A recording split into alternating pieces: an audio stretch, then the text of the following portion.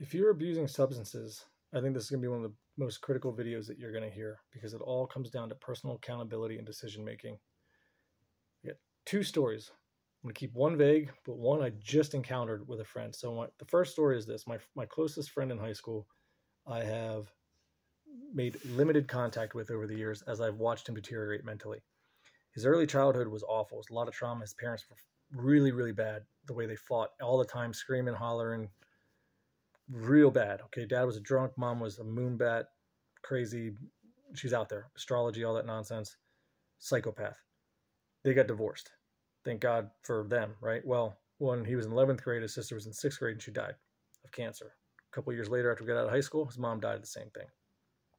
And since then, I've watched him just plummet to the point where he just got fired from Foot Locker at 41 years old. And the last job he was doing was something equally worthless as a 41-year-old with nothing.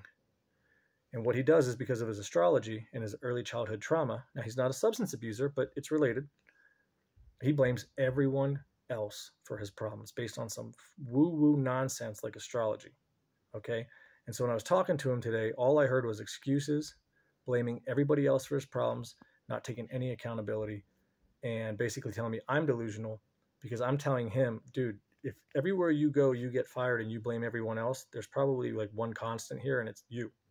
So if you don't want to put in the hard work in life, then you're going to consistently be in the situation where you're scraping by because you tell me you can't work and you just refuse to work. And the whole point of this is I really do believe that a lot of substance abusers, if you really peel away what's going on, is you're dealing with early childhood trauma that has gone unresolved. And that's people that didn't put in the work in therapy and self-reflect and realize, hey, man, like I've got to fix this. So I will say that I'm the exception with that because I did not have early childhood trauma that I'm aware of. Any trauma was created by me because I was always the wild kid that didn't want to obey authority, right? For whatever reason. But my buddy, in this conversation, I outlined for this astrology channel, I'm like, look, dude, 3 shorts a day, 1 video a day. You can chop that up, make your shorts. Just do that for a year straight, and you'll be surprised how well you do. Even if the content's not perfect, you'll figure it out. And he said, yeah, I don't want to work that hard.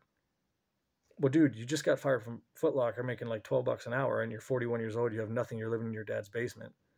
And he believes he's entitled to all of his dad's possessions when he dies simply for the fact that his dad wasn't a great father. So that type of mentality, I have very little patience for. And at the end of the conversation, I basically told him, look, you know what, dude? You went to therapy, multiple therapists, and you said they were all crazy and didn't know what they were talking about. And the reason why was because they told him what he needed to do to start making changes in his life, and he didn't want to put in the effort. And if you're an alcoholic or a substance abuser and you keep making excuses, then you're never going to stop with your abuse because only you can fix you. There's help out there to be had, whatever path you take. I can't remark on that. Okay. We all have a different journey in self-improvement, but if you don't accept the fact that you have a problem and you need to fix it, and only you have the willpower to do it, then how are you going to be successful? Because if you run around life blaming everybody else, you're never going to fix yourself.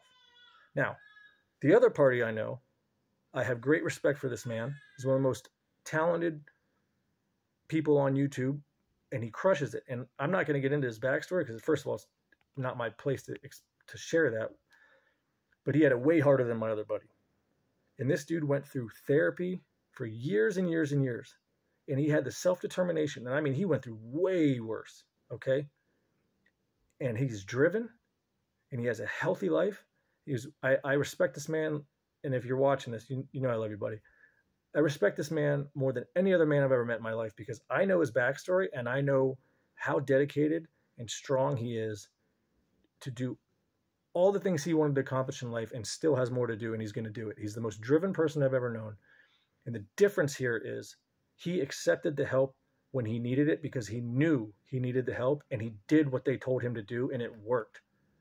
So for the people that don't believe that therapy works, I can tell you that when I've gone to therapy, the only reason the first time it didn't, I knew what the guy was telling me was right, but I didn't want to do the work. I didn't want to quit drinking. Even though when I did it temporarily that one time when my wife and I were going through therapy, it was the right thing to do. But you know what? I was weak and selfish, and I didn't want to listen. But if you want to fix yourself and you put the hard work in, you will succeed. I promise you that. You have the power inside of you to succeed.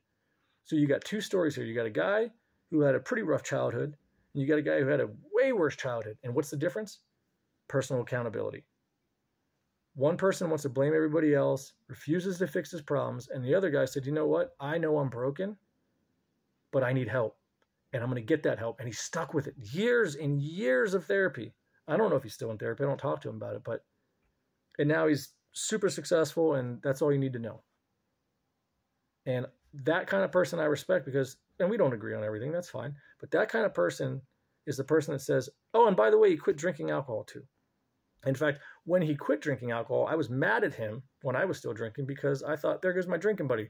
I'm not going to have anything in common with him anymore.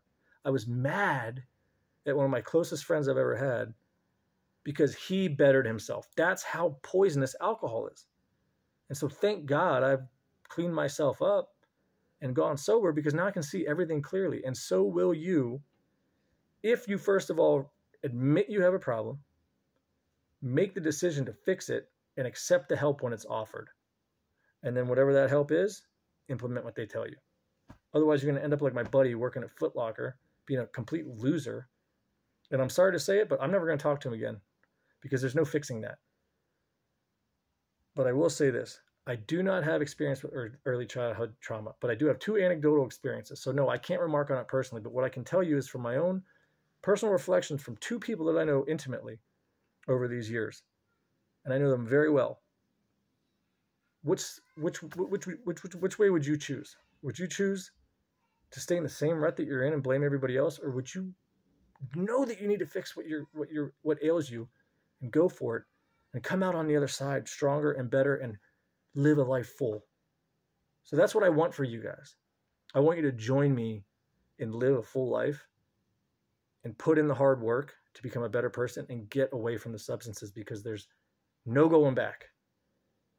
I'm just telling you, there's no going back. Even at 6 months, there's no going back. Love you guys.